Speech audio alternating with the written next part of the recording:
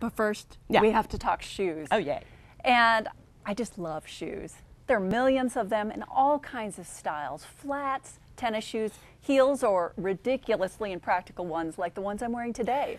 But no matter what you like to wear, keeping your feet healthy inside them is a must, especially to help prevent health problems down the road. Sutton Tinsley with GS Medical Supply is trained to fit your feet for orthotic inserts and therapeutic shoes. He showed me a new machine that analyzes your feet. It is a foot orthotic machine that evaluates the pressure points in your foot and it gives you a diagnosis of a type of insert that you can put in your shoe that will redistribute the pressure points throughout your foot, relieving pressure through your legs all the way up through your spine. Okay, I'm going to give it a shot. I'll stand up on here. Just stand normally. We'll start the test. And it's counting down now. We're going to take a look at where your pressures are in your feet. We want to redistribute that pressure throughout the foot to areas that can better tolerate the pressures. And how important is it to have an insert for your shoes? Well, for those people that are may have knee problems, back issues, foot plantar surface, the bottom of your foot area problems, it's extremely important to have a proper orthotic in there. And this is actually a true, what we call a functional orthotic, that actually changes the position of your foot within the shoe for more comfort and stability.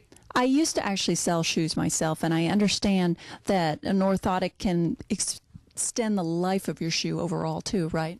Right. Most shoes come from the factory with a standard, almost a wafer-thin type of insert. What we want to do is take that insert out in a shoe that can accommodate an orthotic, which are most shoes, and put this orthotic in for more comfort and extended life of the shoe, but more importantly, extended health of your foot.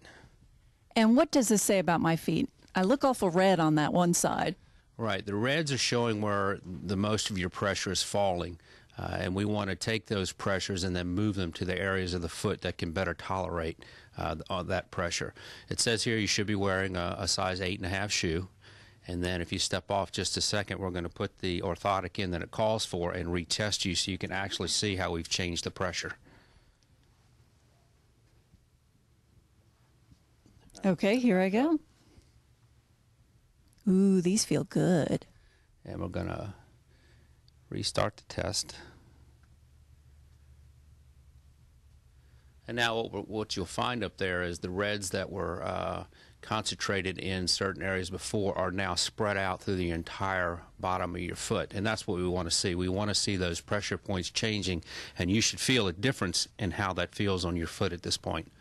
Yeah, I can feel my weight distributing forward a little bit instead of on my heels. I would imagine this would be great for people on their feet all day, nurses and athletes, and to that extent. Exactly. People that are on their feet all day, especially nurses, teachers, and then runners especially. We want to make sure that inside of their shoe, when they're running and they're making contact with the ground, that now that those pressures are more evenly distributed throughout the foot. Makes a big difference.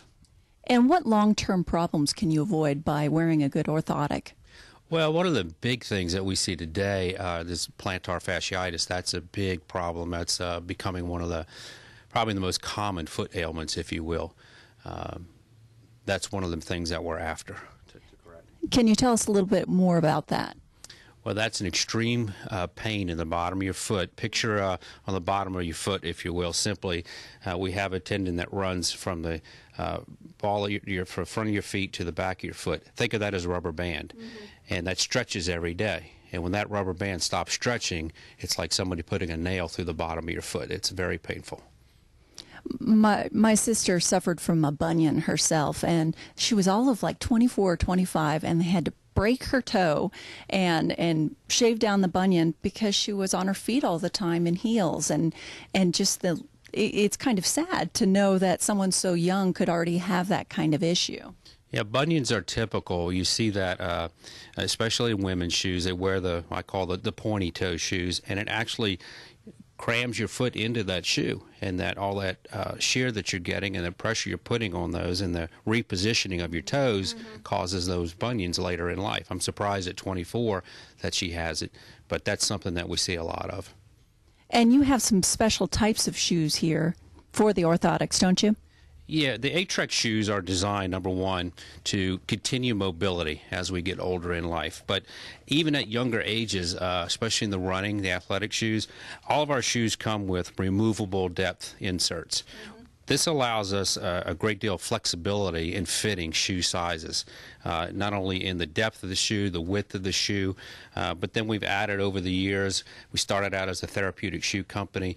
Now we still do that. That's a big part of our business. But then also we've added fashion and style. But our real main goal is still functionality of the shoe, mobility, motion control, and then brought some fashion back into the shoes. But the removable depth inserts that we provide allows a facility like this to be able to fit a wide variety of shoes. And you can check out JS Medical Supply Store and Scrub Shop, 2201 Langhorne Road, Lynchburg, 485-7037. And another thing I learned is that many of us are wearing the wrong size shoe, and that can cause all kinds of problems.